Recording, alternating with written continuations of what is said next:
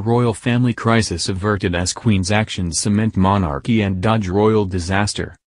The royal family has cemented its future according to a royal author who argued the Queen has never been more popular.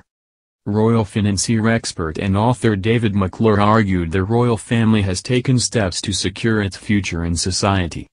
During an interview with Express.co.uk, Mr. McClure said the royal family's popularity is tied to Queen Elizabeth II and she has taken steps through her reign to secure it. Mr. McClure's upcoming book, The Queen's True Worth, is also set to be released in September and will dive into the depths of the monarchy's finances and the impact it had on the royal family at the time. He also added, in comparison to other institutions, the royal family has remained consistent over the years, in the eyes of the public. Mr. McClure said, I think one of the interesting features of the royal family is its enduring appeal.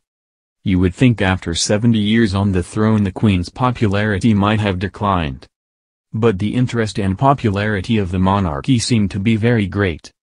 If you look at all the polling evidence, I know 2/3 of the population normally support the monarchy. The standing of the Queen has rarely been higher.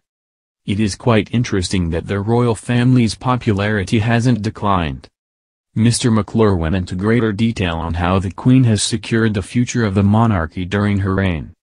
He said, I suppose one of the reasons for that is that other institutions have gone down in popularity. If you look at Parliament and the scandal over expenses, journalism going down with phone hacking, the city and the crash. All other institutions have gone down, so relatively, the monarchy has benefited from that.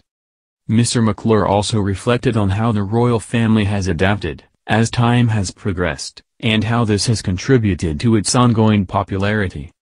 He said, the other factor that should be borne in mind is that although the monarchy looks as if it is unchanging, it does imperceptibly change. It is a bit like one of those Marmite jars. You think it has always been the same since the last 50 to 60 years. But if you look closely, the size of the jar has changed a bit, the lettering has changed and even the ingredients have changed a bit.